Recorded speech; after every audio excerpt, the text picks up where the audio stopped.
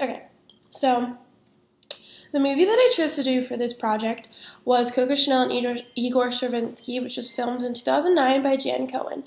And this movie is the argument of if it's a biography or not. And personally, I don't think it is. I think it's a biography about their love. But when you think of someone's biography, for example, Coco Chanel, you think of what made her want to become a huge fashion designer. And to this day, we think of Coco as a fashion designer. And for example, in Igor's case, you think of what made him want to become a composer and what obstacles he went through. And so that's what you think of as a bibliography. And this movie, on top of that, is based upon just allegations. Because yes, Igor and his family did live in Coco's house for a number of months, but there was no hard evidence they were having an affair, which means this movie was based upon allegations, which means it's not technically correct and reliable, therefore not being considered a biography.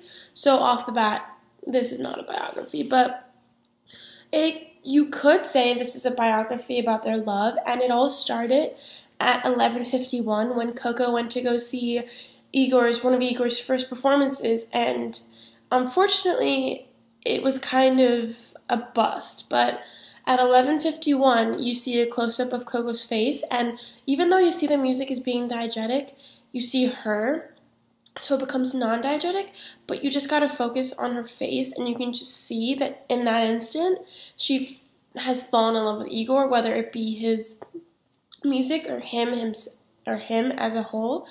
And so that's basically when the love connection started. And then at 25:11, Igor spots Coco at a party, and the music is non-diegetic as well. But what's interesting is that out of everyone in the party, he goes to Coco, and then just a close-up of his face, and that's when you see that he's kind of fallen in love with her as well. And he even asks one of his friends that is with him, and Coco is with the man, and he asks him, is that her husband? And he says, no, that's her lover.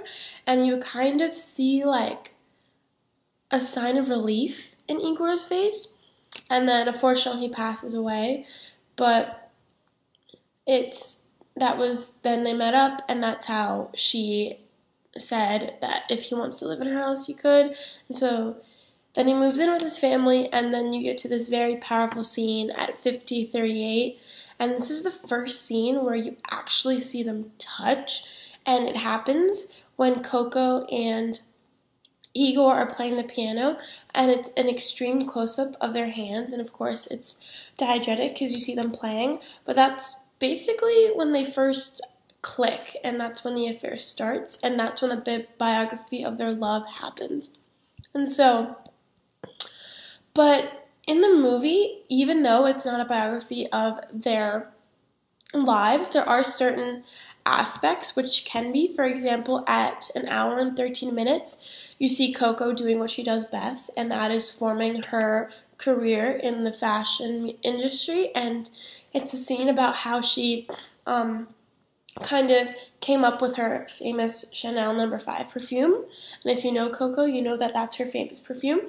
And it's really important because you see just a close-up of her smelling the fragrances, and it's kind of how she started her career, which I do enjoy that's in the movie, because you see certain aspects of how their careers formed, but again, they're so minor in this huge detail of their love that you don't see them having this be called a biography.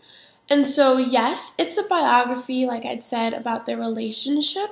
However, it's not a biography of their lives. And as previously mentioned, a biography has to be about someone and their upbringing in the industry, whether it be in fashion in Coco's case or Igor's case in music.